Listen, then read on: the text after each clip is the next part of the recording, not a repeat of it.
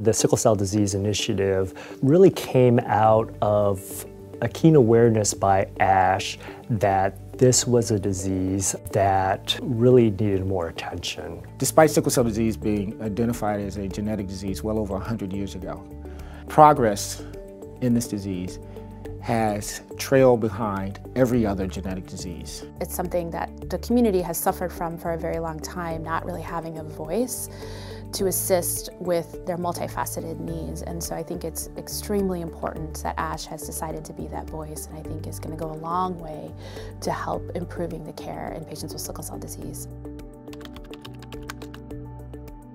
Sickle cell disease is a chronic inherited blood condition that affects children from birth until adulthood, where your red blood cells basically make something called sickle hemoglobin. That part of the red blood cell that helps to carry oxygen doesn't work as well, and so when your red blood cells have a lot of sickle hemoglobin, they tend to break down, but they also clog up your blood vessels and cause a whole host of different problems, including debilitating pain episodes, as well as acute and chronic organ injury. Sickle cell disease affects multiple different ethnicities. The disease is actually international, and because of both forced and unforced migration, almost every continent in the world now has individuals with sickle cell disease.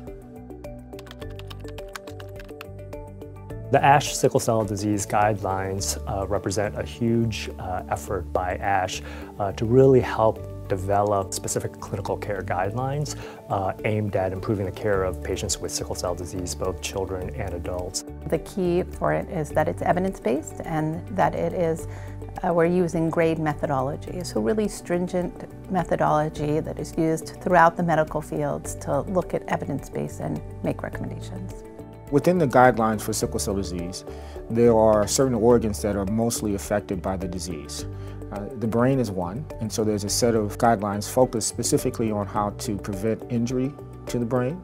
There's another set of guidelines that are focused on the lung, the heart, and the kidney. There's another set of guidelines on blood transfusions. Blood transfusions are a major treatment for individuals with the disease. There's another focus on cure of sickle cell disease as it relates to bone marrow transplant. And yet there's another focus specifically on pain, which can be the hallmark of the disease in many individuals with the disease. We went through this guidelines process so that we can help clinicians and providers out there, from primary care providers to sickle cell experts to general hematologists, so that they can better take care of their patients. There are patients who are cared for at institutions that may only see a handful of patients with sickle cell disease. And so we hope that the guidelines will help to make their care more uniform from institution to institution. We're not thinking about just the medical practitioner, we're thinking about the patients as well, so that we have guidelines that the patients can understand and take with them to the office if need be. We really have to emphasize the need for providers to adopt what we call a shared decision model with the patients. These aren't mandates for clinical care, they're strictly guidelines, and many of them are what we call conditional, meaning that we suggest that you think about doing something based on the evidence, but you really need to sit down with your patients, discuss the pros and cons, and whether you implement that recommendation might be different for every patient.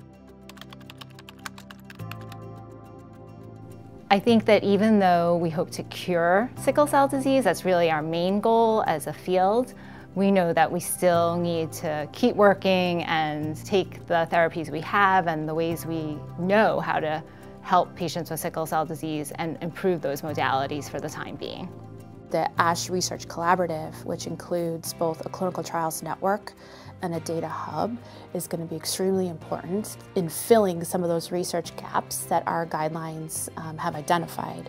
I think there are opportunities and infrastructure that's growing in places where it wasn't before, where we can do the research that needs to be done. It's a complex process, but I think we're moving in the right direction.